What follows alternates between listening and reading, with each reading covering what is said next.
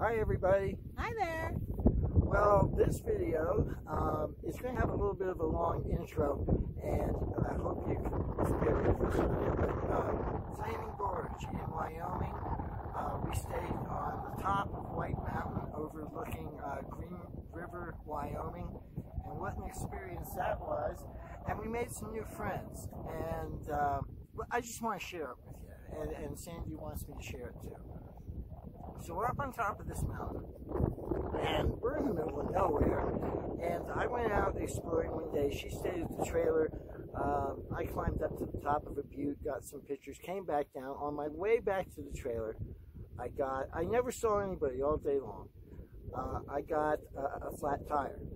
The rocks up there are extremely sharp. Not just a flat tire, it looks like a knife cut. These rocks are sharp. It cut right through. So I have a flat tire on the driver's front. I pull over, I figure no problem, I've got a jack, I've got a four-way, I'll get the hydraulic jack out and we'll take care of it. I did not have the OEM tool that comes with the truck to lower the spare tire down. So I'm laying underneath this truck trying to figure out how to remove the tire without that tool, which is next to impossible, and I'm beating around with a hammer. I'm 15 miles away from the trailer. I haven't seen anybody all day long, and it was a Saturday, and all of a sudden I hear some noise, and here comes this couple in a pickup truck, and they pull over, and they said, "Do you need some help?" Where they came from, I have no idea. But I told them what the problem was. I need the special tool to lower it. They both get a surprised look on their face that he looks at his wife and says, "Now I know why I put that in my truck." And she said something about the Lord's work. So he had the tool in the back of his truck that he found in the storage shed, and he just figured he'd keep it. And the next day, here it is coming in. We dropped the tire down. Him and I got the tire on the front. He was just so helpful, he wanted to help. He didn't have to, but he did. I offered him something. I said, "I don't have any cash with me, but please stop back at the trailer." And they're very familiar with the area. They're locals. He's a Cajun from a transplant from Louisiana. And the guy even hands me a beer because he wants me to try a local beer. And Ed hadn't taken anything to drink, and he'd been gone for like 2 or 3 hours. Yeah, I didn't take any water or anything. Yeah. I was not wandering around, not all there. And so I tell him, I thank him for the help, beg him to stop back at the trailer. And being in Wyoming, you know, I'm telling him, "Well, we're on the top of White Mountain, down about 15 miles overlooking the valley." He knew where I was. And so I took off, and I'm going down the road. I think everything's fine. All of a sudden, the tire monitor's going off saying that the back tire is down to 20 pounds.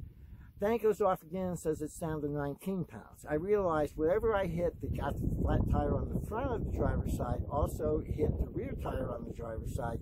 Now I'm losing air there too. Now at the same time I realized that, the tire monitor goes off again and says that the front spare tire that I put on the driver's side, it's down to 20 pounds, and then it tells me it's down to 19 pounds, and it's dinging back and forth between the two of them as I'm going along, and I realize I've only gone about a mile.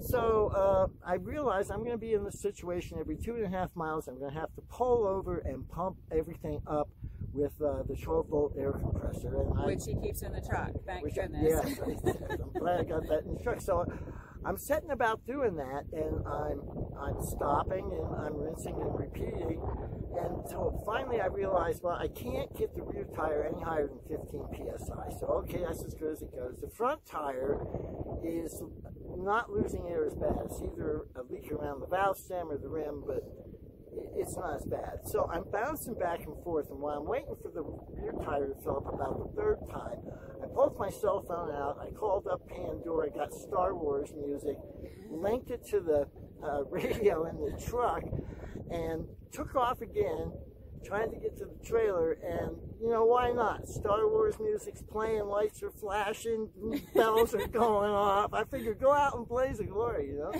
And I get to the trailer. She's already alerted there's a problem. And I got there. And I tried to rust as much as I could, but of course I'm stopping all the time. Well, I got there, she got everything put away, we put the dog in the truck, we got to get downtown, we got to find the tire shop, we got...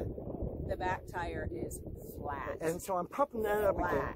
And in pulls Peanut and Janice, that's the couple that stopped and helped us out. They were slowly working down their way down the road because they were out spotting for elk and deer for hunting season. The guy hunts. And they followed us into town. And he stopped behind us each time it had to fill the tires up. Got us to a tire place. We got everything fixed. Begged them to come back to the trailer. They did. I had noticed that he drank Bud Light, and because he had a trash bag in the back of his truck when I was helping him put things away. A lot of people out in the West, you're responsible for getting your own trash to a sanitary station. So it's not unusual to see somebody that has a little trash bag in the back of the truck. And I spotted that. So Sandy ran in, we got a 12-pack for him. We had some beer for ourselves, but she didn't drink that. But anyway, they did show up at the trailer. So we had a great experience with these people. It turns out, long story short, we talked about faith. We talked about a lot of different things. We had a lot in common. They invited us out the next day, and they took us to their favorite spots in Flaming Gorge, took us fishing, and then invited us to their home for an authentic Cajun meal of gumbo that he was making. It was fantastic. Said grace, and the man thanked the Lord for bringing new friends into their lives. So it was an amazing experience, and whether you're a believer or not, it was overwhelming. It was a great time. We've made new friends. We're still keeping in contact, having moved from there, and it's an amazing experience that you can get only being on the road. And we hope, what I'm trying to express, what we want to express, is that it's not just traveling and seeing things, it's the people you meet and the friendships that come out of it are some of the most fantastic experiences we've ever had in our lives. Having said all that, and sorry I'm so long-winded, I hope you enjoyed the video about Flaming Gorge, and y'all take care. Bye. See ya. This travel day takes us from Alcova, Wyoming to Green River, Wyoming. And our travel days always give us the very best scenery. This was just awesome.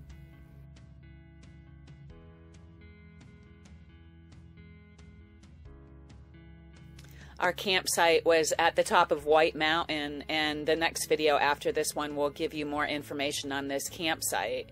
And this is our view from the top of White Mountain. It's just beautiful. And watching these trains, it's unbelievable how long these trains are. That's just one continuous train going around. Anyway, what an amazing view, huh? Just crazy. Loving this camp spot. Ed found a bunch of informational signs the day that he was driving around White Mountain when he got the flat tire. Green River is only a town of about 12,000 people, but it's got an amazing history, just amazing. This town was a major division point on the Union Pacific Railroad, so they have a huge freight yard downtown, and Green River was the first community in Wyoming to have an electric street light system and was one of the first towns to have women serve on a jury. Although Green River was first founded as a coal mining town, Trona is where it's at these days. Trona was discovered here in 1938, and it became the Trona capital of the world. This is a raw material that they use to make soda ash when it's refined. And this soda ash, or sodium carbonate, is used to make glass, paper, laundry detergents, kitty litter, carpet cleaner, baking soda, and a lot more. And there are other deposits that were found in Africa, China, Turkey, and Mexico. But this Green River Basin is the only area where trona is commercially mined. And they have enough trona in this basin to meet the world's needs for another 2,000 years. When the Rocky Mountains were formed about 50 million years ago, this entire area of land was underwater with an inland sea called Lake Gorge. And this lake was about 4 times the size of the Great Salt Lake. This lake was eventually filled in with volcanic ash from California and Oregon, and so all the plants and animals that were there at the time are preserved in the sediments that were left over. This area is also a major transportation corridor where Interstate 80 currently is now. It used to be part of the Overland Trail back in the 1860s when people were emigrating to the West. Of course, the railroad runs through this area, and if you look up into the sky, you can see that there are also a lot of planes going east and west. So this is a major air transportation corridor as well. This is also home to the White Mountain wild horse herd. Horses in the area can increase their numbers up to 20% a year, and when the herd exceeds the planned population of 250, excess horses are gathered up and removed, and these horses are then made available for adoption through the BLM's Adopt a Horse program. So you can look this up on the BLM website and maybe adopt a wild horse. This is pretty awesome. Pilot Butte is the highest point on White Mountain, and it's visible for 30 miles in all directions. So people who are traveling through the area have been using this as a landmark since prehistoric times. Here's a picture of the flat tire that was on the front driver's side. So the very next day after Ed had the flat tire problem, we got up with Peanut and Janice, and they offered to show us around the Firehole Canyon section of the Flaming Gorge National Recreation Area. So of course we took them up on that because we've been wanting to see that anyway. We parked our trucks on the edge of the river, and Peanut did some fishing, and he also made us an awesome lunch of barbecued hamburgers and homemade brats. We had a great time that day. Fun was had by all, except for the puppers. Unfortunately, there was an algae bloom in the water, so General couldn't get in and play. And after lunch, we are off to do more exploring of the Firehole Canyon area.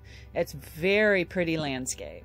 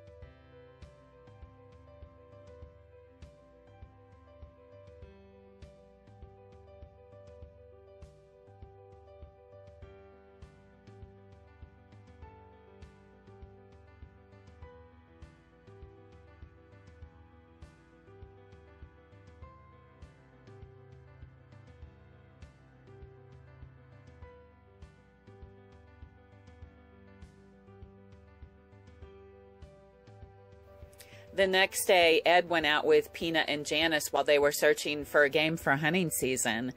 I don't think they saw any deer or elk, but they did come across some wild horses.